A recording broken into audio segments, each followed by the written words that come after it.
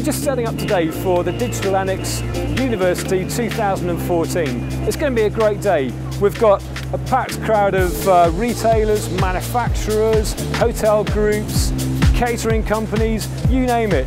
They're here to see anthropologists, futurologists, we've got growth hackers, we've got some of our own guys talking about big data and how to interpret it. We're going to learn a lot. Let's crack on.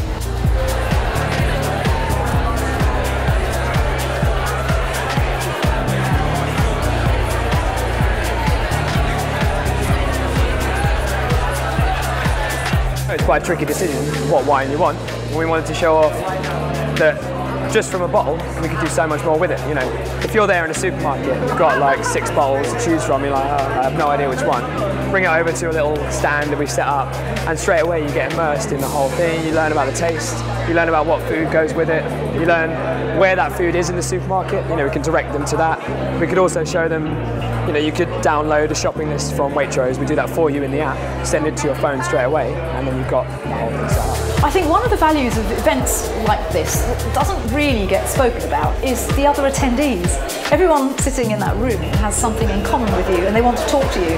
And I find when you're chatting to people from differing fields or kind of fields that are close, you can get some really inspiring thoughts going off in your mind. We've been demoing the Google glasses. We've got an exhibit set up where people can use the glasses and then run through a sequence of steps which demonstrates how to make an origami crane. So the idea behind it is education. An example could be whereby a recipe or a set of instructions could be overlaid on the Google glasses. You just throw the instruction its way and it will take you to a useful piece of information.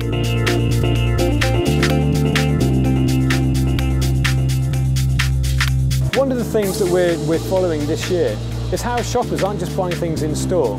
We're showing different techniques about how to market to the same shopper, whether they're at home, whether they're at work, whether they go in store or go back home again. We're using big data to impact that sale. Brands can no longer operate in silos. If you're a fashion brand, you have to learn from the digital realm. If you're a luxury brand, also you must learn from the digital. Your brand can't operate in silos if your customers don't want to shop in silos. You have to kind of look to other industries that you thought you had absolutely nothing to do with in order to really grow and innovate in the future. Today's been amazing. There was such a brilliant energy in the room, and there was a really diverse group of speakers that weren't the same kind of speakers you get on the speaker circuit. I've come here today because, well, I want to find out what's going to be coming up with digital, because we've all got to keep ahead of the game. I've gone to lots of events like this, and sometimes there's some real down bits of it, and you think, why am I here? For the whole of this event, I just thought it was absolutely brilliant. A couple of the big takeouts was around friendly tech, the fact that we're going to be much more emotional about our technology, and really about how marketers need to get into that and work out how they can use it for getting across their messages. Well, my talk really was about how failure isn't necessarily a bad thing. In fact, if you're not failing occasionally, then you're just not trying hard enough. So from examples like Charles Babbage and the analytical engine that he never got around to building, all the way through to the Laserdisc and the MP3 players that then led up to the iPod, mistakes were made, lessons have been learned. So mistakes and disasters even are all part of innovation. So we're looking at what's going to be interesting over the next 5 years, and virtual reality is something that's definitely up and coming. The idea that people will be able to be immersed in completely different worlds, anything that is imaginable is feasible, is quite exciting, especially for a creative, because you can go anywhere. Oculus Rift virtual reality headset you are wearing will allow you to step inside new experiences and completely immerse yourself in virtual worlds. Right, how was that? That was really cool. Yeah.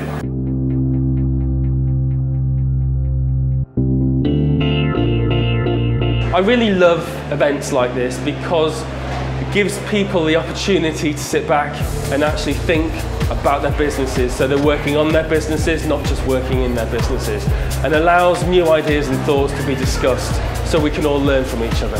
One thing I hadn't really heard about was iBeacon, and that's something that I'd never come across before, and I think we can use that in totally diverse ways for a luxury brand. I was really happy to discover the Google Glasses, but all the conferences were really, really good. It's really invaluable that people attend events like this. So the different aspects of how we can actually market, especially the analytics actually, the fact that we can use the tracking and stuff to find out more about our customers and make sure that we keep all of our marketing relevant to them, I think that's the most that I can carry away from my role.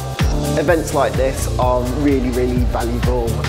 As I said, you've got to keep ahead of the game, and things are changing so fast.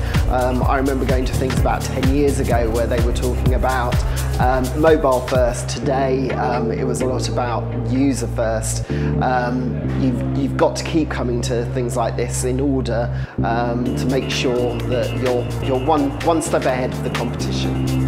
To come here for the day and have it all summarised by some real experts is really useful for people that maybe don't have the time to read around the subject of the latest developments in digital technology. So that's it, we've come to the end of the university for another year. It's been a fantastic day. We've had so much energy on the stage and also from the audience. The questions have been amazing, and actually I've been surprised by the sort of depth and the insights that we've got from the floor. We've learnt loads, we've given away a Google Glass for the best tweets of the day. It's been fantastic. All that's left to do now is pack up and start planning for Digital Annexe University 2015.